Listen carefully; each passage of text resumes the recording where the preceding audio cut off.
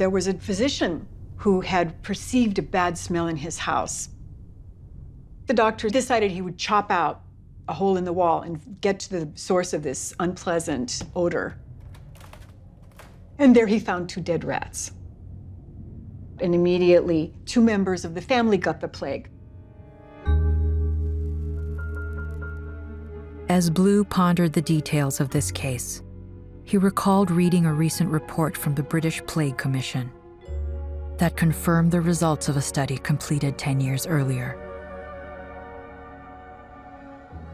Pasteur Institute scientist Paul Louis Simon did this experiment. He put 2 rats in cages side by side, separated by a grate. They couldn't touch one another. 1 rat was healthy, 1 rat was sick with the plague.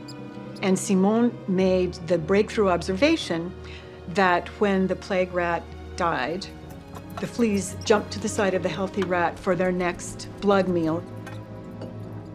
Bubonic plague is transmitted by Yersinia pestis. The flea itself is really the host of Yersinia pestis, and when it seeks a blood meal on its natural host, it regurgitates its bacteria and transmits plague. And it's only when its own host dies, the flea seeks another warm body, a rat, or if a human comes by, they'll jump on.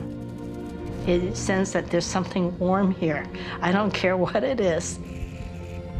And then they'll bite, they'll try to feed because it's hungry.